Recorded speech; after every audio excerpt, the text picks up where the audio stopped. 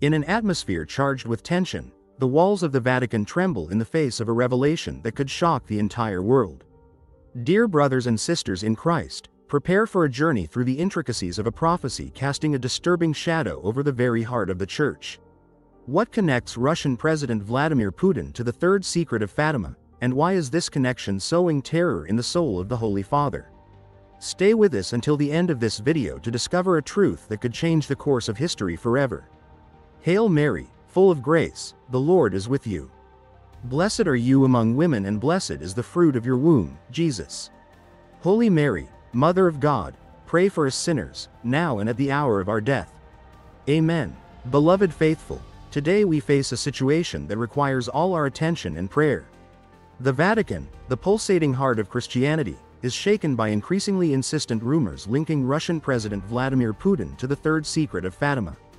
This news, circulating in the corridors of the Holy See, has cast a shadow of concern on the face of the Holy Father. To fully understand the scope of this revelation, we must take a step back and remember the events that led to the birth of the secrets of Fatima. In distant 1917, in the small Portuguese town of Fatima, three young shepherds, Lucia dos Santos and her cousins Jacinta and Francisco Marto, witnessed Marian apparitions that shook the Catholic world. During these apparitions, Our Lady revealed three secrets to the children, the last of which, the third secret of Fatima, has been the subject of speculation and debate for decades. The third secret, made public only in 2000 by Pope John Paul II, spoke of a bishop dressed in white, who would fall under the blows of a firearm. Many interpreted this vision as a prophecy of the 1981 assassination attempt on Pope John Paul II.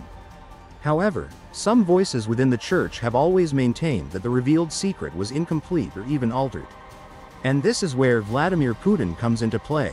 According to anonymous sources close to the Vatican, the Russian president is in possession of explosive information regarding the true content of the third secret. If made public, this information could question not only the official interpretation of the secret but also the very stability of the Catholic Church. But what could this alleged, true, third secret contain that is terrifying the Pope?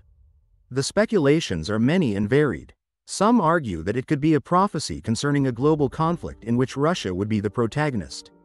Others hypothesize that it could contain revelations about the end times or catastrophic events that would hit the earth.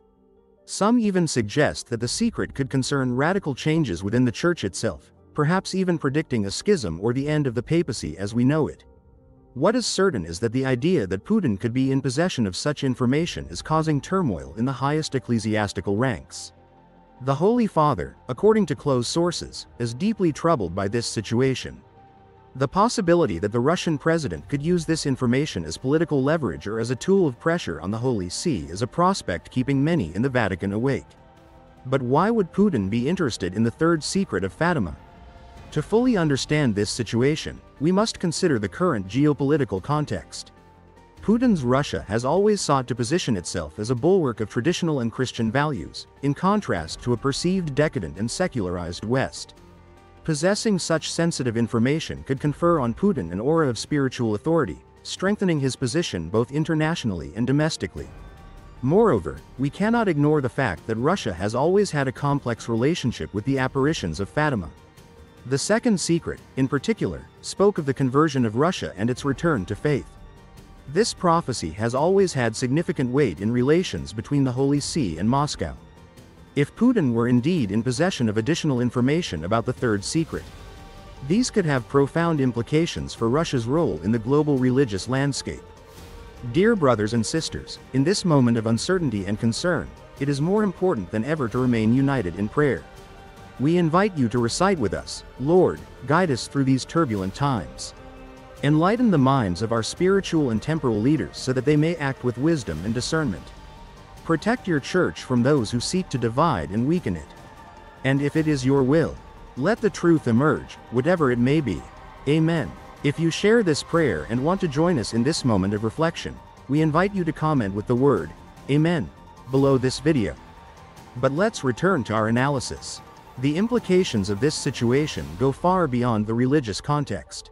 If Putin were truly in possession of such sensitive information, this could alter geopolitical balances on a global scale. The Catholic Church, with its over 1.3 billion faithful worldwide, has enormous influence on international dynamics. The idea that a power like Russia could exert a form of spiritual blackmail on the Vatican is a prospect that worries not only Catholics but also political leaders worldwide. We must also consider the timing of these revelations. At a time when the world is facing unprecedented challenges, from the pandemic to climate change, from geopolitical tensions to economic crises, the emergence of a potential spiritual crisis of this magnitude could have destabilizing effects on a global scale. But what is the Vatican doing to address this situation? According to our sources, the Holy Father has convened a series of confidential meetings with the highest dignitaries of the Church. It is rumored that experts in prophecies, historians, and even cryptography specialists have been consulted to fully understand the scope of what Putin might know. At the same time, unofficial diplomatic channels would have been opened with Moscow, attempting to probe the real intentions of the Russian president. The Holy See finds itself in a delicate position. On the one hand, there is the need to protect the integrity of the Church and its secrets. On the other, the imperative to avoid a crisis that could have repercussions on a global scale. Dear brothers and sisters, in these moments of uncertainty, it is natural to feel lost and worried. But let us remember that our faith has been forged through centuries of challenges and trials.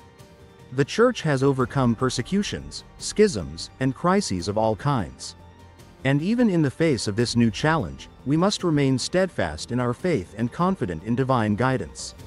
However, we cannot ignore the potential consequences of this situation. If the rumors were confirmed, we could be facing a turning point in the history of the Church and, potentially, of humanity itself. The third secret of Fatima has always exercised a particular fascination on the faithful, fueling speculation and theories for decades. The idea that it could contain even more shocking revelations than those already known is something that shakes the very foundations of our faith. But let us also remember that faith is not based on secrets or sensational revelations. The true essence of Christianity lies in God's love for humanity and the message of salvation brought by Jesus Christ. Whatever may emerge from this situation, we must remain anchored to these fundamental principles. At the same time, we cannot ignore the importance of prophecies and revelations in the Catholic tradition. The Church has always maintained an attitude of cautious openness towards mystical phenomena, recognizing that God can choose to communicate with humanity in extraordinary ways. The apparitions of Fatima, in particular, have had a profound impact on the Catholic spirituality of the 20th century. But how should we interpret these events in light of the challenges of the 21st century? In an age of fake news and media manipulations, how can we discern the truth? And what role does geopolitics play in all this? These are complex questions that require deep reflection and an open dialogue within the community of believers. Dear friends, as we approach the conclusion of this video, we invite you to reflect on what we have discussed today. What thoughts does this situation provoke in you? How do you think the Church should face this challenge? And, above all, how can we, as a community of believers, support the Holy Father and the Church in this difficult moment? We encourage you to share your reflections in the comments below this video. Dialogue and confrontation are essential to face these challenges together.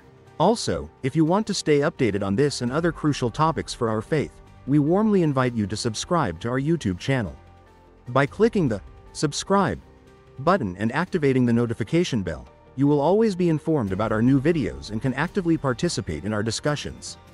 In conclusion, dear brothers and sisters, let us remember that regardless of what the future holds for us, our faith remains our beacon in the storm. As Psalm chapter 46, 1-3 reminds us, God is our refuge and strength, a very present help in trouble. Therefore we will not fear though the earth gives way, though the mountains be moved into the heart of the sea, though its waters roar and foam, though the mountains tremble at its swelling.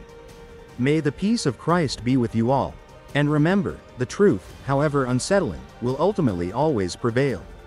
Continue to follow us to stay updated on this evolving story and all the news concerning our faith and the Church.